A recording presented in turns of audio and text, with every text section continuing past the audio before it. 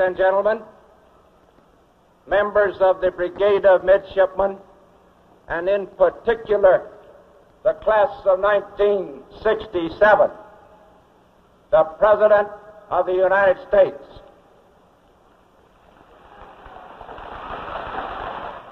Admiral, officers, members of the brigade, I hope you'll stand at ease.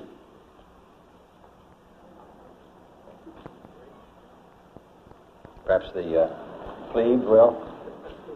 We'll explain that to them. That comes later in the course. I want to express our very strong appreciation to all of those of you in the plebe class who've come into the Navy. I hope that you realize how great is the dependence of our country upon the men who serve in our armed forces. I sometimes think that the people of this country do not appreciate how secure we are because of the devotion of men and their wives and children who serve this country in far-off places, in the sea, in the air, and on the ground, thousands and thousands of miles away from this country, who make it possible for us all to live in peace each day. This country owes the greatest debt to our servicemen. In time of war, of course, there's a tremendous enthusiasm and outburst of popular feeling about those who fight and lead our wars, but it's sometimes different in peace. But I can assure the people of this country, from my own personal experience in the last 2.5 years, that more than anything, the fact that this country is secure and at peace, the fact that dozens of countries allied with us are free and at peace, has been due to the military strength of the United States, and that strength has been directly due to the men who serve in our armed forces. So even though it may be at peace, in fact, most especially because it is at peace, I take this opportunity to express our appreciation to all of them, whether they're here at Annapolis, or whether they're out of sight of land or underneath the sea. I want to express our strong hope that all of you who've come to the Academy as plebes will stay with the Navy.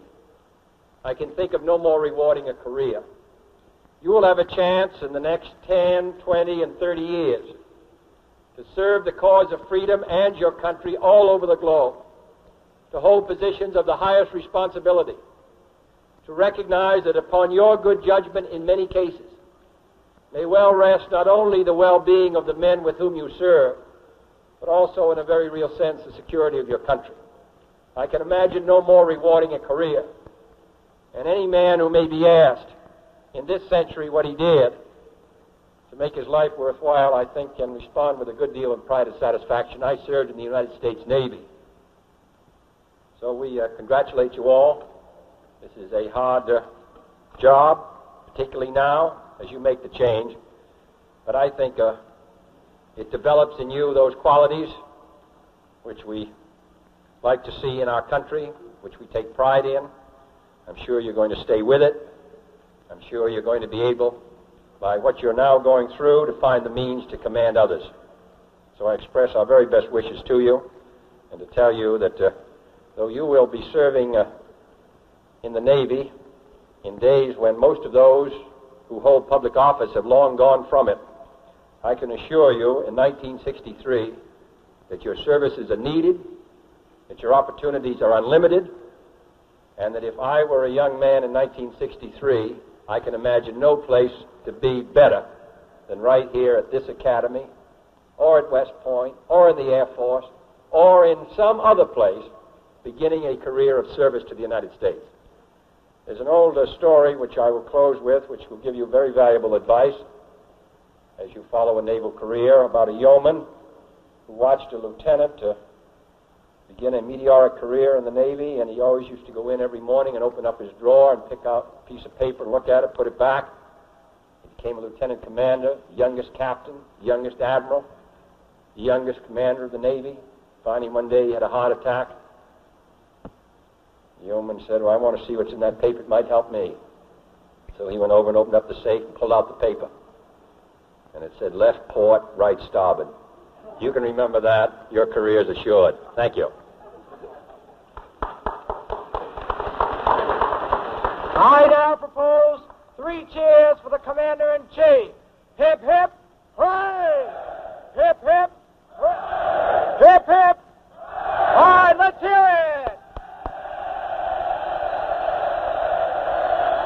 Thank you. In view of that warm cheer, I'd like to, using the full powers of the office, to grant amnesty for whoever needs it, whoever deserves it.